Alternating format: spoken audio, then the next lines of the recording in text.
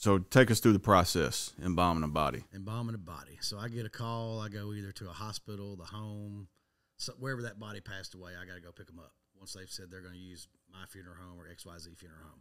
So then I pick them up, talk to the family, set a date for them to come in probably the next day, 10 or 11 o'clock, to make the arrangements, get them the embalming room.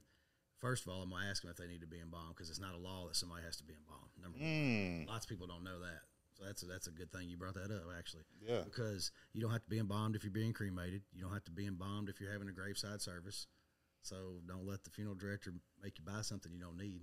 Right. In other words. So, but if they do want embalming, that's going to be if they want a public viewing, because that's going to give me time or whoever time to take that body and make them look more like their self. Because when somebody passes away, they don't look great. Usually they're laying there, their mouth's open, their eyes are open. They just don't look their self. Everything's relaxed, and it's just not a good situation. But if we can have that time, take them back there, I can get them on that table, go into my little cabinet of goodies, I call it. I call it the wizardry cabinet. So I get all these chemicals, and I'm going to look at that person and then pick out 4 or 5 chemicals that I think is going to make that person do what I need it to do. Bring them the right color back, fill them back out, things like that. So like for instance, if somebody got really sick and they've sunken in, like their cheeks have sunken in, I can actually take something and inject in there and fill those back out to make them look 10 years younger or more like themselves. Wow. That's a lot right there. I got so much room. Yeah, Sorry about that. Yeah. No, that's good. That was nice. Good, though. This is Thinking Minds Podcast. By the way, I am Max C. Max C. Don't sleep. It's your boy Mental B. Whitey Pines. Justin Kirby, the last man to let you down. That was good. Yeah. So this podcast right here, very special right here, because a lot of people, well, not a lot of people, everybody got that day. Got to see a mortician at the end. So, what is your job description again? My job description: I'm the owner, president, CEO, go-getter, go for this, go for that, do it all, vacuum, cleaning, everything. How about that? I do That's it all. what's up. Hey, you're the most lively mortician that I've seen. Yeah. A lot of them, their hands are wrinkled like and they're scary looking people. I Like, don't want to be that guy. Yeah. When I roll up in the funeral home, I own one white dress shirt.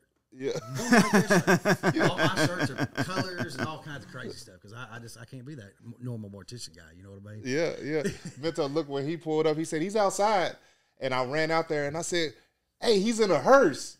And he was like, no shit. Like, I would have brought it if I'd have thought about it. But I came from the Titans game, so I apologize. I mean, I'm not going to lie. I was a little shocked, too. I thought, you were looking like dead people then walking around. The Undertaker for real. Yeah, Undertaker T-shirts with tattoos, right? Yeah. That's crazy. But no, I feel like you grew up kind of like we did. You know what I'm saying? Kentucky. But you grew up and you were taught this trade and you grew up around this trade. So just, give us a little background of what that was like coming up. And, that's all right. So, I grew up. My parents owned a funeral home. My grandfather started that funeral home, and I grew up literally around the corner. So my driveway and the parking lot of the funeral home had joined each other. So I was always going down there to see what my dad was up to because he was working a lot back then, building that business up. And it just watching him serve people and just help people. And then after I started working there, I can't describe the service it is. Yes, it's tough at times, but the reward I get is I help people through one of the toughest times of their life, and I can see them years later, and they come up and give me a hug, and they remember me for that. So, I mean, I'm doing what I'm supposed to do, the way I look at it. Yeah, that's a lot of responsibility, too. You know what I mean? Because you're making sure these people do their farewells and give their farewells the right way. And I tried to get away from it. I'm not going to lie. I'm not going to say that I always knew that's what I was going to do because I grew up in it. So, therefore, I had a little rebellious part of me that wanted to get away from it. It's like, I'll never do the funeral business. I'm not going to do that. But what made you say that? Like, when I was younger, I was the guy I had to push everything to the limits, had to do everything the opposite. So, what brought you back to it? What brought me back to it? Just I got into the pre-need side of it after I got married. Up in pre-need, where people make their pre-arrangements. So, like, they planned everything in advance. Okay. And I started working for a company, and we had, like, 15 funeral homes, and that kind of got me back into it. and then just helping those people. And then I had a bad car accident, and I'll be honest with you, I think that's what really got me back into the funeral home part. So I had a wreck going down the interstate, and I broke like 36 bones. They had to cut me out of the car. Like, it was bad. I mean, they told me I wasn't ever going to walk again. So, and I was laid up in that hospital room, and that's what changed me. Yeah. That's what changed me. Let me ask you, are you a man of faith, or what do you believe happens after we go? I am now. After that wreck, I mean, I would say I was always a man of faith, but I didn't follow my faith. I wasn't a very Christianly man, if that makes sense, because I did everything the opposite of what I was supposed to. But what I've seen with death, people that have God in their life and faith, when they have to grieve, those people can grieve better than people that don't, if that makes sense. Because I've seen both sides. And people that don't have any kind of faith or religion in their life, they have a tough time, man. And it seems like they have a tough time for a long time. Yeah. You got something that... Oh, I got a lot. First thing first, will you say you love your job? Is that like something that like... I actually do. I actually do love my job. Now, I don't want you to think that I love for somebody to pass away. Yeah. But yes, I do love what I do. I get up every morning and I look forward to going and doing, because I don't know what's going to happen during the day. Like, I don't have a normal job. I'm not going to say, I'm going to get up today. No, not at all. I'm going to go do this and I'm going to do that and I'm going to do that. I might go to breakfast, and in the middle of breakfast, that phone rang, and then somebody just lost a loved one, so I got to reroute and do everything. Your trade is not like, there's not people signing up for that. You know what I mean? Yeah, like because he said that he is everything. Yes. He's CEO, cleaner. If I didn't have my wife and my 2 part-time people and my kids coming in there to help me, I'd be in trouble. Yeah. Like, so you but don't they're watch not the knocking news, down or you the don't doors. have like no notifications, like But that's most of the time. There's just not people knocking the door to be a funeral director. Yeah, it's a family thing most of the time. A lot of times, it's like but your kids. You know, that's funny you say that, because when I went to mortuary school, I'm 44, and I went when I was 19, 20, 21. So therefore, that's what, 25 years ago. Mm-hmm. And when I was in school, I think there was 100 students in the school. And that's downtown Nashville, right next to the plasma clinic. It's crazy. Yeah. It's in the basement of a building. That's where the mortuary college is. Man. So sounds like it. Yeah, it does, don't it? It's kind of creepy. Yeah. Kind of fits the bill, don't it? But anyways, you got like 95 people in class. And they asked you know, who all has been in the funeral business? Me and one other person raised our hands out of those 95 people. Wow. And I would have thought like you did. I would have thought half of them or something. Yeah. But by the time that 2-year program came around, half of those people had quit. Yeah. And probably now half of those people are out of that. So you got maybe 20 that's still in the business. So from when you said 19, you was 19 and you're in your 40s now, that's a 20-year span. What's changed? Is technology like a big part of your most job? Definitely. Yeah. Most definitely. But before COVID, and I hate to use that word, but before COVID, you didn't have live funerals and drive-through funerals and all that stuff. But when they changed all those laws and you could only have 10 people in the building, and that wasn't rotating 10 people. Yeah. You know, most families are a lot bigger than that. You got a family with 10 kids and they got brothers, wives, sisters, and everything, and you tell them they can't come in the funeral home. I mean, that you had to do something. Yeah. Do you have like nightmares about bodies you have to go through anything? No, thank God I don't. Ever seen ghosts? Those kind of things? Ghost? I believe in ghosts. I believe in ghosts? Yeah, I've been in a couple situations where there's ghosts. Tell us. Okay. Hold on. Let's get an introduction. Okay. The right introduction is, what's the craziest thing that you've seen being a mortician? Yeah. Any sounds, energies? Somebody wake back up. Like, I don't know. No, I've never seen like that, but I've heard stories. Like, all right, so my granddad started this business, the business in Bowling Green in the 60s. 60s. So he was the corner back then. I remember him getting a body in the body bag. I think they had a car wreck, and they got 3 bodies back to the funeral home. And he's over there embalming one, and then one over there moving in the bag. What do you do? Passed away. So he took it back to the hospital. He had a baby one time. He told me that he went and got at the hospital, brought it back, and it started crying.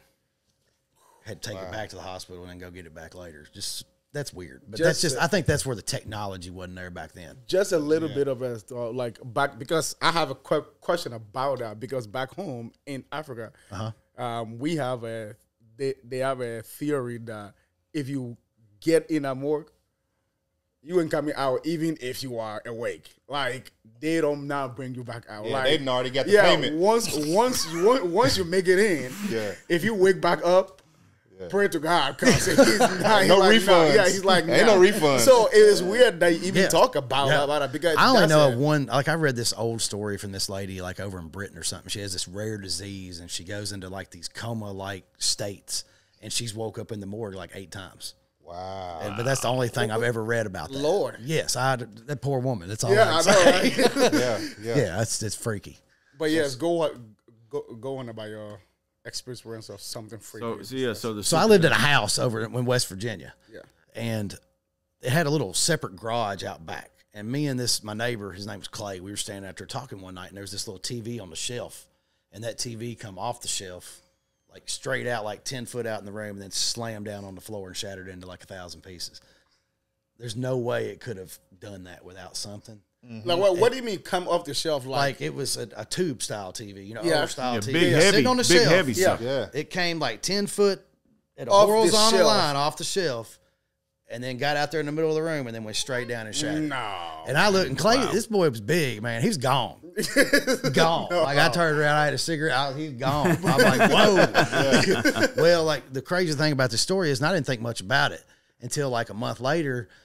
This lady shows up at our house, this young lady, and she's like, hey, my grandmother's in this car out here, and this used to be her and my grandfather's house. Yeah. And they haven't seen it because she's been in a nursing home for all this time. Do you mind if I bring her in and let her see it? And I'm like, okay. So my wife lets her in. She walks through there, and she's like, my husband would have loved these windows and all this stuff you've redone. After that, we never had another problem. Yeah. Really? So I'm thinking it was him. What else could it be? Yeah. But after she came there and like blessed that home, re-blessed it, it all quit. Everything goes away. And I've heard lots of other stories and stuff but I've never had anything at the funeral home happen to me. Happen to you? Yeah. I mean, like maybe somebody come around the corner and scare the shit out of me by accident or something. But so what's it like? Because you deal with sorrow every day. You're around that. You know what I'm saying? Like, how do you keep from bringing that home with you? Yeah. How does that affect your mind? That's a good question. If I had to do like children and younger people all the time, I don't know if I could separate the two. But like, for instance, I had a lady a couple weeks ago that was 96 years old. She lived a long, good life. It's different than somebody 2 years old or 5 years old or 15 years old or something of that nature. Mm-hmm. Yeah. That makes it tough. And then I think my dad told me a long time ago that the funeral business gets harder on you as you in it longer. And the reason I say that and the reason he told me that is because you become friends with these families. You've helped them with somebody that they've lost. Mm-hmm. And it's a cycle. So then you start knowing more people that you're taking care of, and that makes it tougher. So that's something I've noticed, especially in small towns, is once a family finds their funeral guy, they're pretty loyal to that guy, right? If he did his Yeah. And that's a good example. Like I came in against two or three funeral homes that have been there for eons and eons and eons, but I just do things different.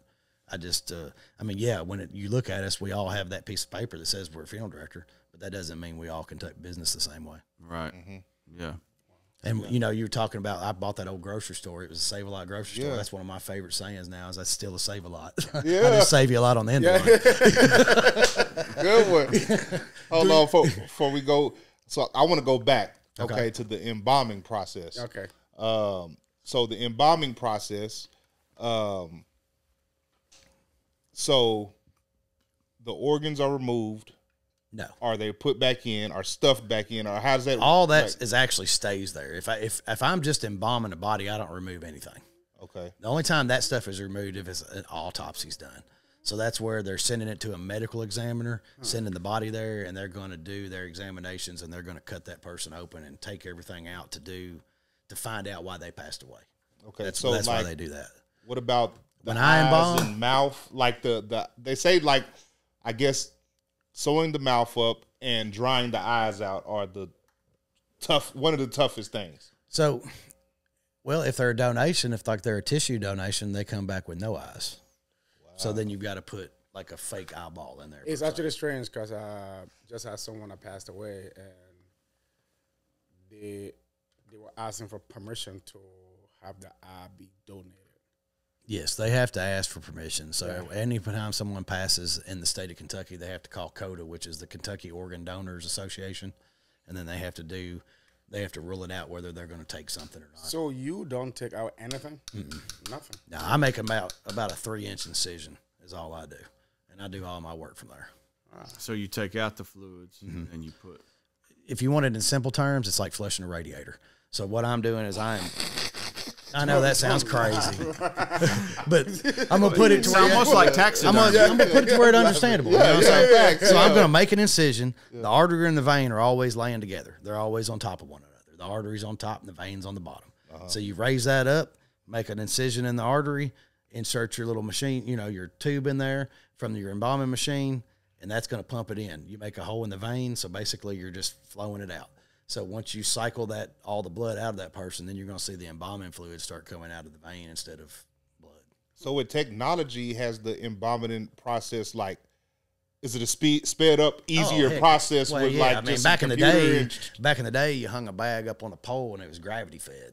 Yeah. Like I don't want any part of that. Wow. I've got a machine. I can hit a button and it can pulsate or automatic pressure. I mean, it's basically does it all for you. Yeah, so like back in the day, if you was draining a body, you would hang it up and you would cut the arteries, right, and drain all the blood out. Well, I mean, they wouldn't hang it like a deer like that. They would they had still a table, and they would drain it into a bucket or some type of system like that. But is that because it's more humane, right? I guess, yeah. Okay. But nowadays, with OSHA and everything, you've got to. I mean, everybody that has a legal embalming room. OSHA is also overseeing the embalming room. God. OSHA is in everything, bro. They are. They got their hand in everything. Are you kidding me? you got your state you got all your organizations that's got to have their piece of the pie. Organizations, No pun intended. We're gonna get that in a second. What's the youngest you've ever had to do? What's the youngest body you've ever had? I would say a day old. Oh, Lord. Stillborns, I've done them before they're actually born. So, I mean, it's hard to say what the youngest is, but I would say probably if you're saying 9 months is born, I could say probably a few months before that. Man, I'm glad there's people like you out there, bro. And that's a tough one. When y'all ask when that's tough, when I go into that situation, I don't take my stretcher because that's just, to me, that's too much. Because, I mean, you're going in there. So I've got a little bassinet basket I carry with a blanket in it, and I'll carry it up there and then walk it. But it's tough, man. If I had to do that every day, I'd just say, guys, we're going to have to talk about something else. I'm out. Yeah, guarantee it. And you have to pick up all the bodies, like you said. If I don't, like, say, if I'm in a situation where I'm at a funeral and I can't go, then I'll use my dad's mortuary service, which that's here in Bowling Green. So they do work for a lot of other funeral homes. So small funeral homes like me that don't want to go pick up people and don't want to embalm, they'll let them do that for them, and then they'll take them and do it. But I think it's a testament to the way you conduct that business is because you do everything from the ground up. You know what I'm saying? So well, and I'm a believer too. When you got somebody working for you, which eventually I'm gonna have some people working for me, but as a boss and an owner, I feel like that if you can do it from the bottom to the top and you show them, it's much more respected. Yes. Everything's better that way. Yeah. I honestly go ahead. Did you have a question? No. Go ahead. I mean, I spent the day mopping and cleaning bathrooms the other day. I mean, that's just, I saw that. You was running a vacuum in there. I saw that. Yeah. But that's daily. I mean, it's just in it. No, I posted it on Facebook or something. It's just because I teach my kids that too. If you've been to Russellville, you've seen it. Yeah.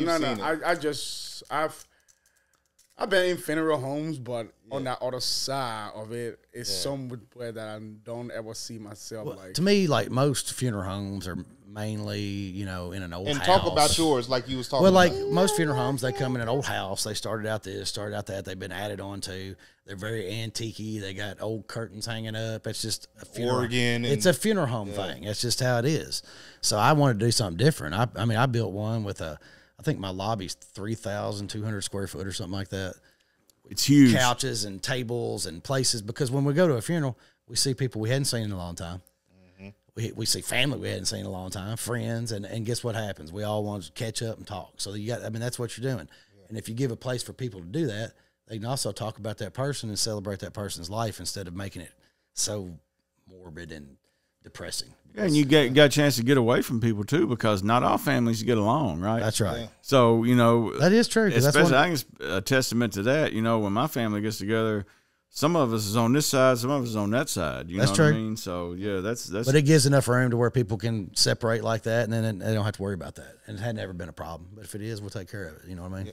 So can you tell us about the cremation side of cremation's more popular nowadays because it's less money. Yeah. But there's what a lot of people don't realize is there's different options with cremation.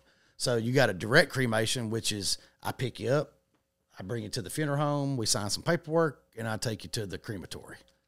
Bada bing, bada and how much does that usually run? Right, $2,400, something like that. Around here, I mean, Kentucky wide, it's going to be anywhere from like $2,000 to $4,000, just depending on the area and where you're at. Okay. But somewhere in that neighborhood. And then you got cremation with a memorial service, so they'll have a funeral or service, but they don't have the body there. Yeah, actually. And then they got one, like I got a rental casket. I know that sounds weird, but the end of it folds down and a whole casket goes inside of that. And then that person's cremated in that casket. So they can be embalmed and have a visitation. Yeah. And then a funeral and then be cremated afterwards instead of going to the cemetery. A close friend of mine went. Cremation, and then cremation too, like you don't have to have your funeral right away. So like you get cremated today, we can wait a month to have the funeral when everybody, because a lot of times families are scattered, man. Yeah, they're not all close by. Yeah. So you can't really say have a funeral. Let's say if I die today, let's have my funeral 2 days from now because there's a good chance everybody's not gonna get here. And waiting on your insurance and all that stuff to kick in. Yeah. But it's still strange here. The funerals usually happen within a week. Mm-hmm. Like, and then depends on your insurance. Yeah. You see, but what I'm saying is like, I guess we don't have insurance back home, and you don't do that kind of thing. Everything this week. But each region's different. Like some places they'll wait 2 weeks to have a funeral. Yeah.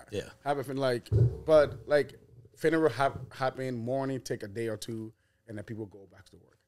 Like, versus where I grew up, like it's a whole month to what they do with the bodies over there? That's the thing. Like they do some good embalming. The bodies, like they freeze them. Do they freeze bodies over there? No, but I mean the body is literally still embalming, but it's still like there during that whole time.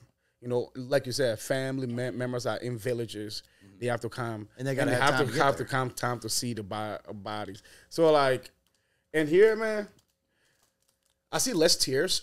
Right, a funeral home, which kind of I think sometimes people do it too quick. Yeah. They just want to get it done. Which, I mean, I'm not saying that's right or wrong because everybody grieves different. I mean, you can't tell somebody how to grieve. No, it's true. Because everybody's totally But it's different. just people here do it fast.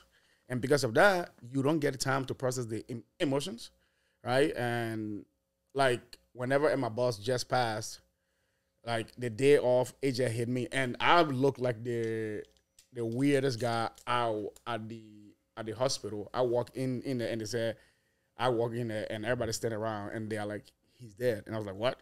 He's dead. And I just I lost it. Like that was like my third death within 3 months.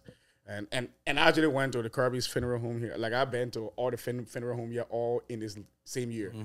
Every single one of them. And I started to think about death too. I was like, all right, this is a little bit too creepy. Yeah, it does. When you have to go to several funerals in a row or you've lost people, it makes you think about it. Have you ever heard the old Southern adage that death comes in threes? Yeah, people say that a lot. Yeah. It does kind of sometimes. Yeah. Sometimes more than that, unfortunately. So with them being like, if the body sets longer, is that a different process? Do you have to go back and redo some things as far as like the embalming process? You got to do like a second wing of it? Or? Well, I mean, if you do it right the first time, you don't have to worry about that.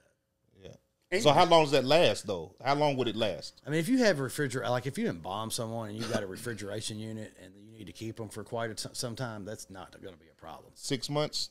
I'd say so. Yeah, a place like Ghana, right? It doesn't happen often like that, but yes, it could be done. They have a tradition where the body is not in a casket. It sits in a chair.